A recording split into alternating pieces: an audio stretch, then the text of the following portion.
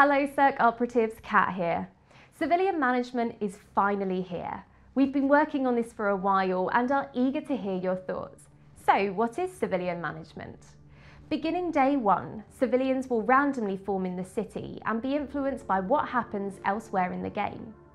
As you move into areas where the civilians are, you can recruit them to join your ranks from the central tent, allowing you to raise and command a militia that will not be deducted from your CERC population cap. And just like your typical CERC squad, you can change their weapons at your barracks and issue orders. For those you don't recruit, civilians will create their own settlements as they congregate anywhere that offers them safety. From this point, they will send out teams to scavenge for supplies and attack hostile parties they deem a threat based on 3 personality types: nomad, survivalist and anarchist.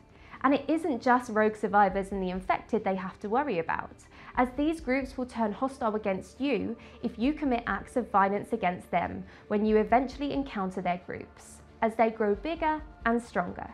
So, what are you waiting for? Head to the experimental build and test the civilian management system for yourself.